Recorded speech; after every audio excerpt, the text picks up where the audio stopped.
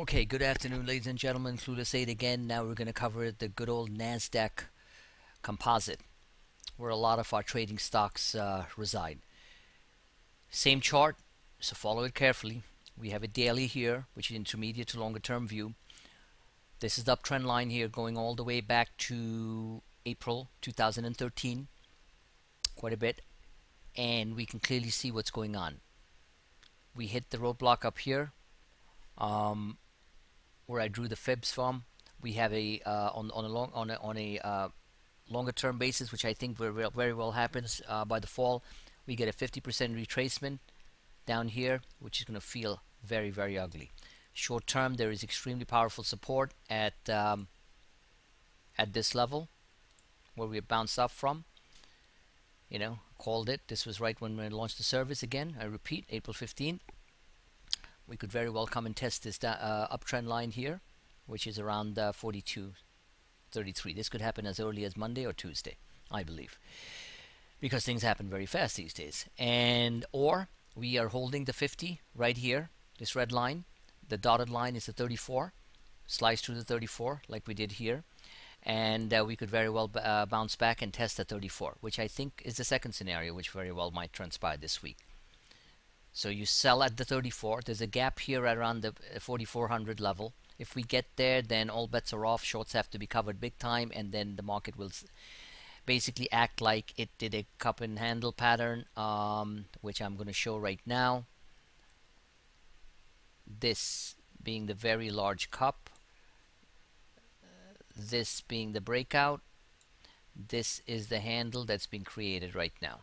Okay, so this scenario is still there. If this holds, then we're going to basically attempt the third attempt and possibly break out for a bit, because this is the first attempt right here, second attempt, and almost the third attempt to break out, failed, and did what it did. So again, when you look at the bigger context of things, nothing really changed in the Nasdaq, and no wonder the Nasdaq was pretty damn strong overall when you look at what happened on Friday. So saying all that, we have this. That's one scenario. All right, we have the large cup, the handle, and the breakout. Look at those stochastics, simple visuals, very oversold. This is a multiple oversold conditions like we had here. So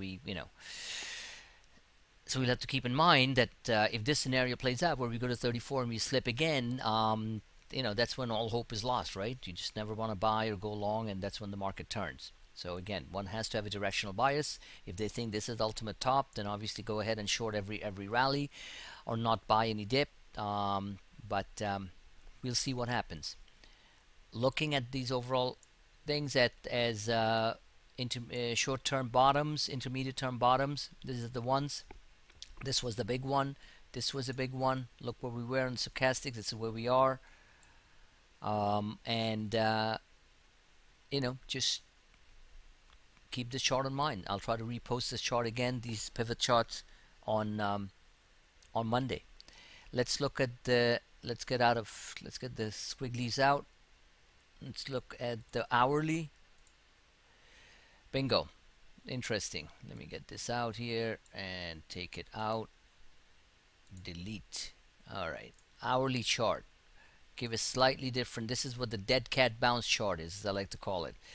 So what do we see here? This is the fast and furious trades. You get in, you get out, and you get out fast. So we have a positive divergence going on. Even though we made a new low here at 12 p.m. on the 1st of look at the date down here, okay, of August, this Friday. Look what's happening down here. This is starting to move up. So this is a minor positive divergence that's building, thanks to some powerful players, thanks to some of our powerful winners, the Twitters, the LinkedIns, and some sharp moves on Tesla, the whole works. So these things are playing up in, obviously they're within this index, and they're showing up in there. So the pivots are showing me this. The green lines are the up pivots. Look, one pivot crosses the 34, the dotted line being the 34 moving average. In this case, 60 minutes is the 34-day moving average on the 60-minute. There's the 50. So all these, this is the lower Bollinger where we slipped through. I'm sorry, mid Bollinger. This is the upper Bollinger crawling down. So again, this pattern might be playing out here. Let me show you the Fibonacci retracements. Again, I repeat, it takes a while to understand. Understanding is easy, but to really decipher the movements by looking at all these different things. But I do it, and so far it's worked very well, and I'm not complaining. They just don't work on my timing. Like I said, exactly, I could be 24 to 48 hours off, but they do get there. So very simply, let me get my squiggly out. I believe we're going to test the 34, which is also the back end of this uptrend, broken up trend line. So that's around 4,400. So that could be on the heels of some of the tech companies that are delivering this week earnings. Priceline being one of them. We're going to cover earnings in tomorrow night's report, or I will put together an earnings list later tonight. In fact, I very well might do that. Yes, there is a gap here. Obviously, if this gap gets filled, dogmatic shorts are literally going to lose their shirt. And if this happens, keep in mind that unlike the daily chart, we actually have a sharp falling wedge. I'm drawing it with this one.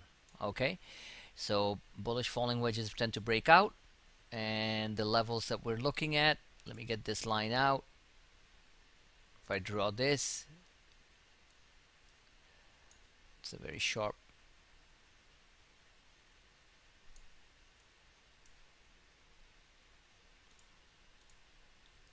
people who are familiar with my work know very well that these bullish falling wedges have a 80% probability and sometimes more of working out, but they happen very fast, so you have to be quick.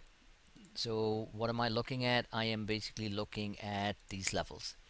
I'll move up from here, test the back end line here and fail, or we slip down, test this lower Bollinger here and bounce from here. If we fail again here, then we're really going down. Okay, so these are the levels to watch out for, and certainly, as I always do, I'm going to be engaged all throughout the day to let people know what's going on, and of course they have to do their efforts and their homework. They meaning all of you, to monitor your own charts and understand what the market is doing. So that's the Nasdaq. We are going to cover now the Russell 2000 and the biotech index quickly, and then we are going to wrap it up.